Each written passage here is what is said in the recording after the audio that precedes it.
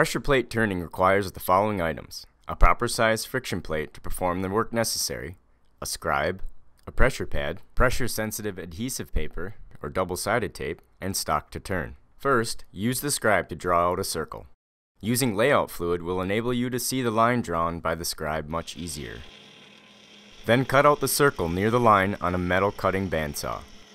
Touch up the cuts you just made on the disc sander to remove rough edges created by the bandsaw blade.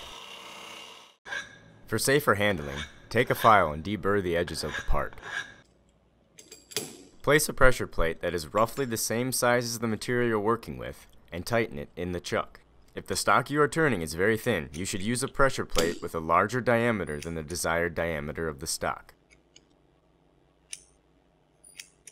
Ensure a left to right cutting tool centered and face the pressure plate.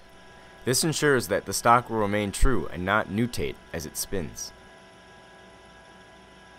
Wipe the plate clean with a rag and alcohol to remove the cutting fluid. Then apply PSA paper to the pressure plate. The PSA paper provides lots of little gripping teeth that will hold on to the workpiece as it rotates. If the plate in stock is very large, double-sided tape should be used. Cut off the excess paper and use a deburring tool to remove what is left. Place the chuck in neutral and rotate it by hand to safely clean the edge of the plate. Place a live center in the tailstock and then prepare the pressure pad for the drive end. Place a few 1-inch strips of double-sided tape evenly around the pad. You surprisingly don't need very much tape to effectively hold the workpiece. Place your stock between the chuck and place the pressure pad on the drive end. The pressure pad must have a countersink with the same angle as the live center. This allows more surface area to hold the pad effectively in place. Apply a significant amount of pressure to the workpiece and lock the tailstock wheel in place. Next, use the cutting tool as a reference and center the workpiece on the lathe. When you find the farthest point around the perimeter of the stock, move the stock about halfway to the cutting tool. Continue to repeat this process until the line runs true with the cutting tool.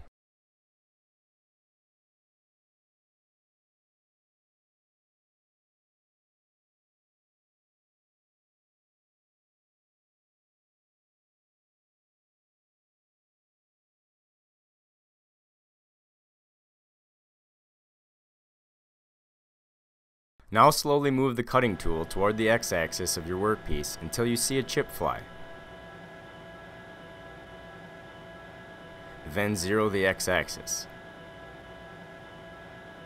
Move the carriage about 10 thousandths and begin removing material. If you try to take off too much material in one pass, a high spot on the workpiece will grab the cutting tool and stop the workpiece while the pressure plate and chuck continue to spin. This burns up the PSA paper and will require you to replace the paper before restarting. As the cutting tool gets closer to removing material around the entire perimeter, more material can be removed in each subsequent pass. Occasionally turn the tailstock handwheel and retighten the tailstock wheel to ensure your workpiece is secure.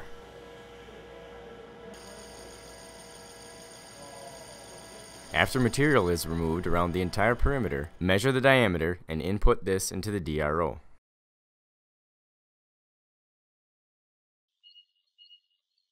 Continue turning to the desired dimension and then deburr the edges before removing the part. Be careful not to hit the chuck when filing the headstock side of your workpiece.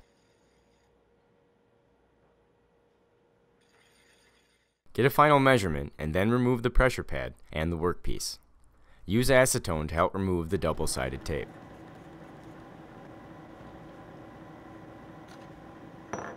If your workpiece will have a hole drilled through the center, using a pressure pad is unnecessary. It is easiest to center the workpiece by drilling and countersinking a hole with the same angle as the live center. As you can see in the video, it is sometimes necessary to cut into the pressure plate to turn the entire width of the workpiece. You can also use pressure plate turning to face apart and to cut O-ring grooves. Grooving requires special cutting tools but will provide a better surface finish than milling the groove. Here are some important things to remember. Use an appropriately sized plate. Thin stock needs more support, and a pressure plate that is larger than the stock is necessary. Make sure the pressure plate is indicated flat.